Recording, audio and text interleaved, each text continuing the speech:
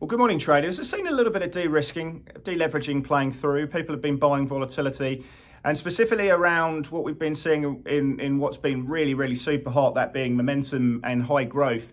As a factor, that's worked incredibly well since March, and there's probably a little bit too much froth in that, and we can tell by just the reversals we've been seeing in the market there. You know, the Nasdaq was off 4.2% from its earlier highs to close down 2.2%.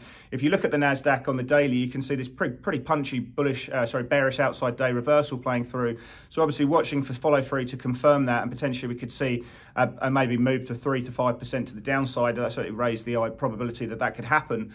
We've seen big buying of Nasdaq implied vol. If you look at the VXN, which is the Nasdaq VIX, effectively, you know, it's pushed into 37%. I think if you get break of 40%, that could be quite interesting.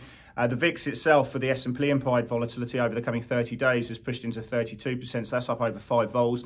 And if you look at the sort of the breakdown there, you can see big demand there for 1 month put volatility playing through. So people, obviously a propensity for a bigger or punchy downside move playing through relative to calls. So one to watch, and certainly, you know, value has probably been better bid relative to what we've been seeing in growth. If you have a look at the news flow, it's really been about what we've been seeing in California as the state. You know, we've been seeing the two big schooling districts, San Diego and also LA, saying that they're going to move to more online learning as we go into the fall. We've been seeing concerns around lockdown. The California governor there, Gavin Newsom, talking about shutting down certain functions, eateries, indoor dining areas and various factors.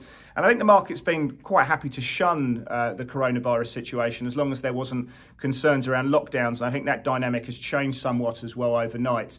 Been concerns around what we're seeing in the oil market. The oil market's down about 2%. People are looking at the OPEC meeting this week and suggesting we're going to see a tapering of the output cuts as well. And as you go into FX markets, you've seen, you know, the dollar working quite well, the Japanese working quite well, and also the euro working well, the expense of what we've been seeing, some of the high carry currencies and the high beta names. So you've been selling in the Aussie, Mexican peso, the Brazilian real.